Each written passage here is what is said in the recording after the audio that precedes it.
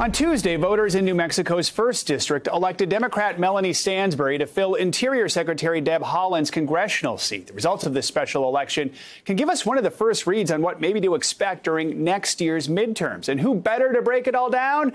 Of course, Steve Kornacki, who joins us now from the big board. Hey, Steve, good morning. Hey, Joe, good morning to you. Well, yeah, here you go. Final result here. There are still just a few votes to come in, but this is basically New Mexico's 1st Congressional District. This is basically Albuquerque. That's what we're talking about here. The Democrat Melanie Stansbury wins this race and wins this race. The margin here is going to be 24 points. And I think that's the significant thing to keep in mind, because that was really the question, and that was really the suspense heading into this special election. This has been, at least in recent times, a pretty strongly Democratic district. So it's not a shock that Democrats won. What people wanted to know is, what was the margin going to be? And why is that important? I'll put two numbers up here. Number one, this is 23, as in Joe Biden last November carried this district by 23 points. That's one of the reasons Democrats felt safe taking Deb Haaland, who had been the congresswoman from this district, taking her out of the seat, putting her in the Biden cabinet as Interior Secretary, and then creating this special election. So Biden won it by 23, and Deb Haaland, who I just mentioned,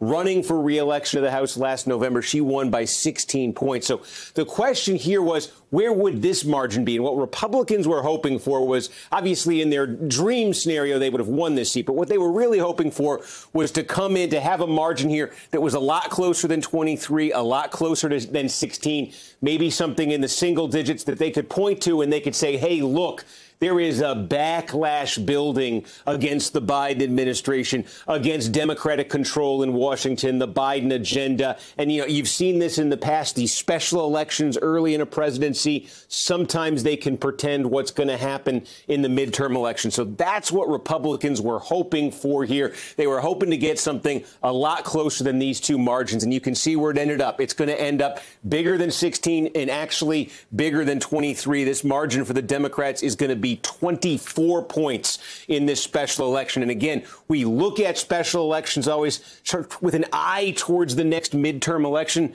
Look at it this way. Right now, the balance of power in the U.S. House, it is narrow. We say 5 vacancies. With this one, there's now going to be 4, and the Democrats are going to be up to 220. But still, 220 to 211 is a very, very narrow majority. And if Democrats are going to hold on to this in the midterm in 2022, they're going to have to defy history. You can look to them to be pointing to this result for a while now in New Mexico 1, saying, hey, if we can outperform Biden in a special election, we can outperform history in a midterm election. That's what you're going to be hearing from Democrats coming out of this New Mexico race. It all makes sense now. All right, Steve, thank you so much. Appreciate it. Good to see you. You got it. Thanks. Hey, NBC News viewers, thanks for checking out our YouTube channel. Subscribe by clicking on that button down here and click on any of the videos over here to watch the latest interviews, show highlights, and digital exclusives. Thanks for watching.